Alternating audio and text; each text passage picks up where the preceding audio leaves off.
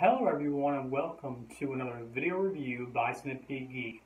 I'll be talking about the book by the name of Treasure Island. The author is Robert Louis Stevenson. I recently made an Instagram video about this if you're curious. This is a rather worn copy of the book. I've had this book for several years now and decided to dig into it. I recently finished the show that's available on both Hulu and Starz by the name of Black Sails. Serves as a sort of prequel to this book, and I thought, well, now that I've finished the 4 seasons and the finale of Black Sails, why not dive into Treasure Island and see where these characters originally began? So overall, what's this book about? Well, this is an acclaimed classic that a lot of people obviously enjoy and a lot of people know. I just had never got around to reading it.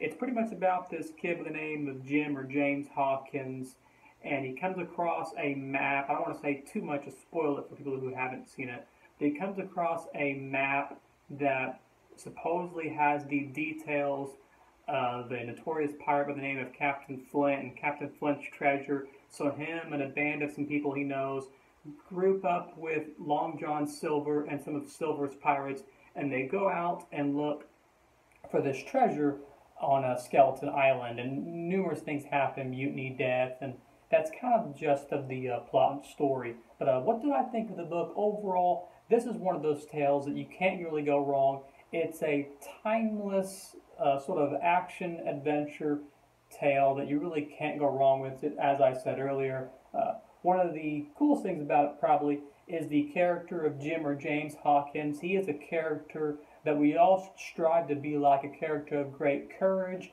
a character of both not only great courage but great bravery also, as he tries to outsmart the pirates such as Israel Hands and Long John Silver and stuff like that. It's really cool seeing him just kind of outsmart them and the different things that he does to the ship, and finding the treasure and stuff like that. Of course, if you read the story, major spoilers ahead, he's not the one who actually comes across the treasure first. You'll find that out once you read the story. But and the character of Long John Silver is also very interesting. I believe he's probably a favorite amongst people who have read the book. He's a very mysterious character. You don't know whether you can fully trust him at times.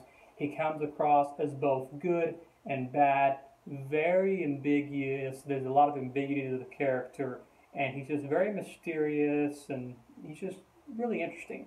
I think one of the reasons I really enjoyed it was that I watched Black Sails recently, so it got me kind of in that adventure sort of Pirates Island sort of mood, and it was kind of curious to see, interesting to see where these characters go after, even though, yes, Black Sails is a different story, it's a different deal. It's kind of interesting to see where these characters could possibly go after the events of Black Sails and where they wind up and stuff like that. And it's really interesting to see the characters of Black Sails in a different light.